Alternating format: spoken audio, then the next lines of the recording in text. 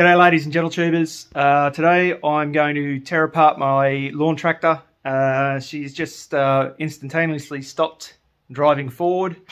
The drive belt is not broken, as I've already inspected that, but it's very well worn, and I'm hoping that replacing that as well as the diff drive belt at the back will rectify the situation. If not, it'll be a search around for a missing spring, which hopefully that's not the case, because the diagrams on these things online are a little bit wild and all over the place. But I'm going to have a shot. I've already removed the hood, the battery and the mower deck. They're all pretty straightforward and easily found on YouTube if you want to figure out how to do that.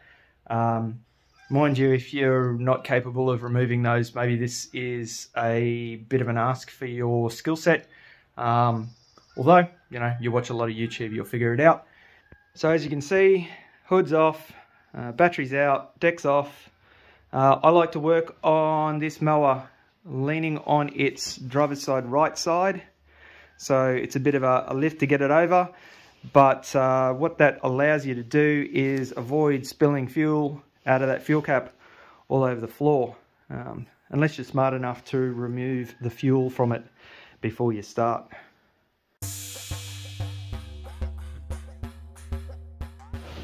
Alright, so what we've got is this long drive belt here, which you can see is quite loose, travels around the engine output shaft, through these two pulleys here, which engages and disengages with the foot pedal.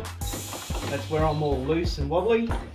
And we've got a main output shaft here that goes onto a pulley and then onto a diff to drive the back wheels. This long belt here is to replace that one. Parts number will be below in the description, but it is a B2235LI. And then the smaller V-belt at the back is a 9540468P. So let's see how this goes. The key here is we've got to remove this guy here, which is already loosened off. Got to pull out the main drive pulley assemble. Pull these guys out through here, which is going to be no mean feat. There is a little guide bolt here to keep the belt separate, so we'll pull that out. These should all come off here, and then we're going to have to disassemble some of that rear pulley system there to get the belt off that end. Hopefully, whilst we're going with that, we will simply slot this one in as well.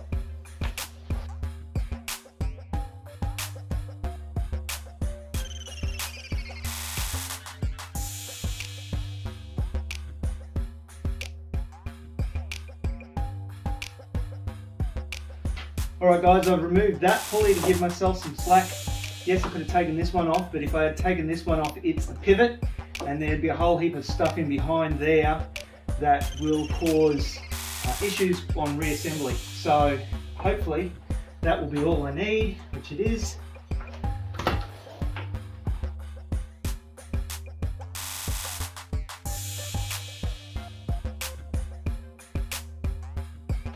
Caught on that small bolt there.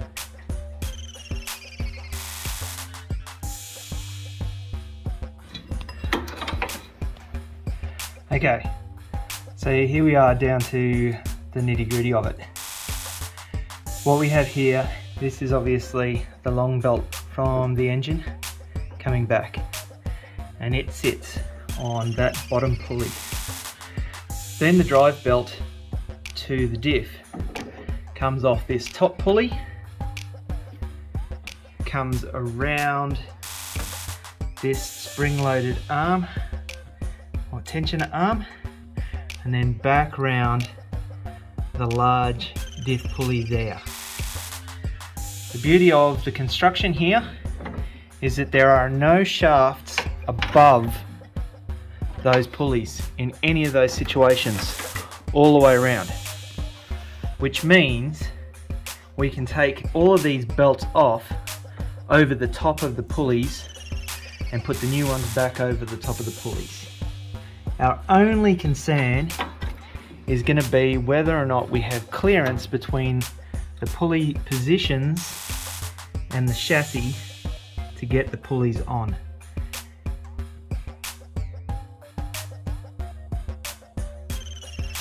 So this one might be a little bit hard to follow, but I think you've got the concept. What we need to do is we need to loosen this spring off. So grab it with a pair of vice grips and undo it at its anchor point.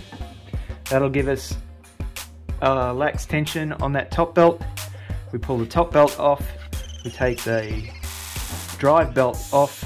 After that, we put the new drive belt on, down we put the diff drive belt back on, retension it, and then send this guy all the way back through again, replacing that little separator pin, the pulley, and the main drive pulley.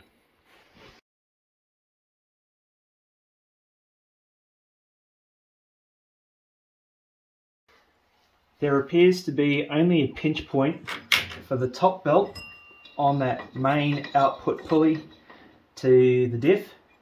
So I'm going to have to undo that one, and that's accessible from the battery compartment. So we're going to quickly flip it back on all fours.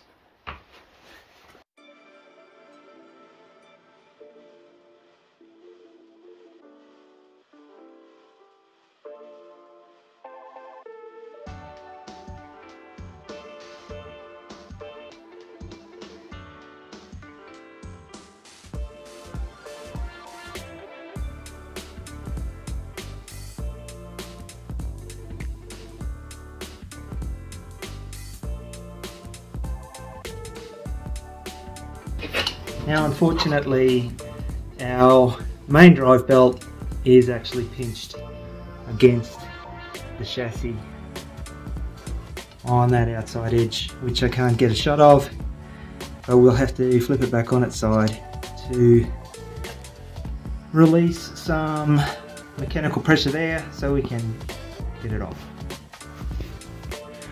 Alright, so this is the common pulley assembly for the drive from the motor and then the drive to the diff. And this is where this bottom pulley, this is where our belt is getting pinched against this side of the chassis. There's probably a couple of things you could do here, but I think the best way to go is on the side here. We have 1, 2, 3 bolts that hold that assembly to the side of the chassis, and I reckon if we just loosen those, we don't even need to take them all the way off. I think if we just loosen those, we're going to be in a situation where we can pull that apart.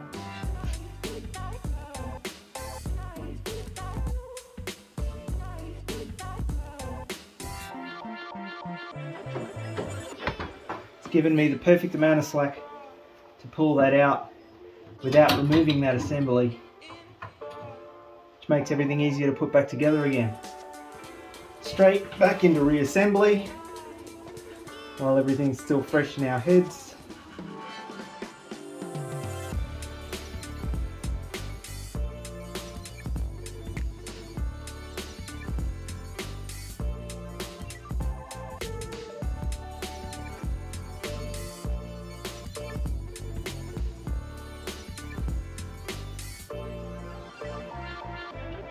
Right, so now we're just simply doing everything in reverse. So we put the pulley back on that bottom belt. It was a little bit hard to get past this bottom guide, but you don't need to pull the pulleys off to get it past. It's just a little bit of twisting and turning of the belt to do that. We reattach the pulley bracket to the chassis. Now we're going to flip it back over, put on the diff drive belt and that main pulley. A few of you with the great attention to detail gene will have noticed that I put that nut back on top of that assembly after removing the pulley. That's purely so that if there's any other parts in there that can fall off now that the pulley's removed, That's to retain those whilst they have the mower on its side.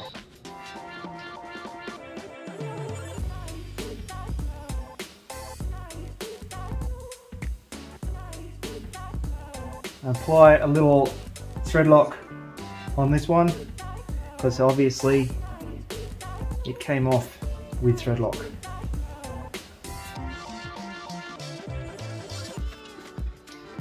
Use a pin punch to hold the pulley in place.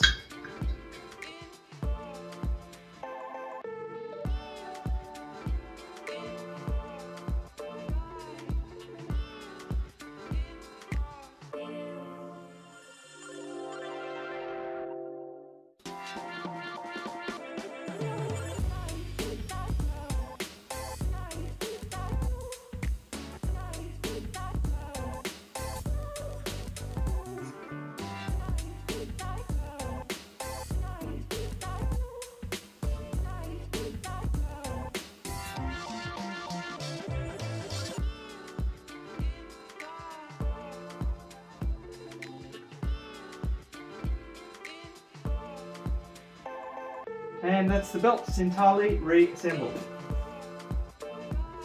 I haven't put the guide on over that yet because that will go on when I put the deck back on. So let's give it a test drive and see if it works. Thanks for watching. Please like, subscribe, fire away with any questions in the comments below, and I'll see you in the next one.